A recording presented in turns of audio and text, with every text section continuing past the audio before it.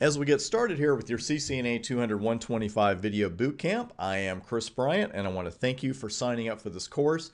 We here at the Bryant Advantage know that you have a lot of training options out there, and we appreciate you choosing us and for us to be part of your CCNA exam success. We're going to kick off the course, as you would expect, with a section on an introduction to networking and the networking models. Now, this will be a refresher for many of you, but I am not assuming prior knowledge of these models. So we are going to go over the two main networking models, take a look at the layers, that kind of thing like you would expect.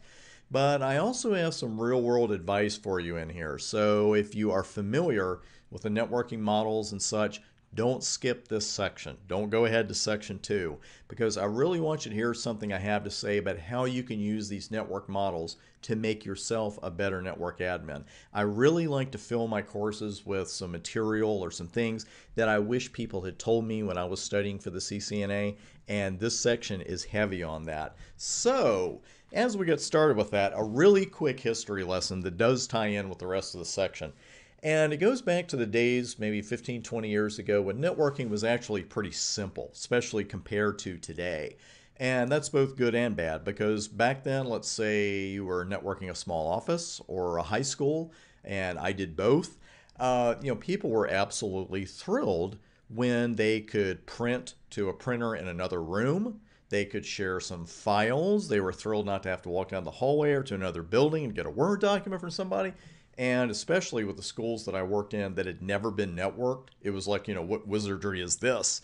But as human beings will do, after that initial thrill of printing to a printer in another room wore off, your end users, or my end users that is, wanted more. And nothing wrong with that, because they'd ask, well, wouldn't it be great if we keep all of our documents on one computer somewhere and get them from there and share them? And wouldn't it be great if only certain people had certain kinds of access to some of those files? And hey, our company is going to have this video presentation. Can we fix it so the employees can see that on their computers? And my favorite, my sister-in-law watches videos of cats doing stuff on the YouTube. Can I do that? That was an actual quote from a meeting on using the internet for greater productivity. And as you might guess, after that, the meeting took kind of a downward trend.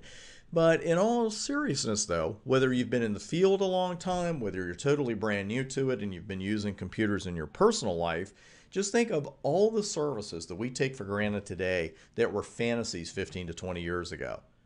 Voice and video, forget it. Even if it existed, even if you had a video file, your network probably wasn't able to handle it, because most networks 15 to 20 years ago could not begin to handle that kind of traffic in any kind of efficient manner. Today, if there's one hiccup in a YouTube cat video, our phones are going off. People really expect a high level of voice and video quality. Now, what about network security? Same situation there, because having a security certification on your resume in that same time frame, it used to make you, it made you stand out from the crowd. It was a luxury, because network security was once seen by most clients as an extravagance. Firewall. What do I need a firewall for? Who's going to try to get into my network? Well, but the network security devices that we have to work with today were barely a glimmer in their developers' eyes, again, in that 15 to 20 years ago. Because, hey, the networks used to just be a few devices that needed to communicate. You had some PCs, you had a printer, maybe you had another printer, and that might be it. But today's networks, of course, have all kinds of devices that need to play together nicely. You have a lot more PCs, you have a lot more printers, you got those firewalls we were just talking about, and all kinds of servers, from certificate servers to e-commerce servers and everything in between. And the thing is, every one of these servers is different. They're running different services, and we've got to know how to make them available to our clients, because that's where you and I, the network admins, come in. It's our job to get all of these devices to work together in an efficient manner so our clients can do their job while we also work to keep the network secure. Now, there's some security material here in the CCNA curriculum, and of course there is a separate CCNA security certification I hope you'll look into. And the reason I'm mentioning that is that while network security is important, we can't just lock everything down. Cisco actually has a product or a feature in some of their software called one-step lockdown. and you hit this button and you see this huge list of ports that are being closed and addresses that are banned and all kinds of things going on. But the thing is, once it's done, your users probably can't do everything they need to do. So we just can't lock all the doors. We have to lock the doors and make sure the right people have the right keys. Now, let me fill you in on why I'm telling you all of this and where we're going here. Because I have been exactly where you are, working on that CCNA certification, working on creating a brighter future for myself and my family. I am not one of these guys that walks around acting like they were born knowing everything in the world about networking. If you've been in the field for a while, you probably know people like that and you hated it.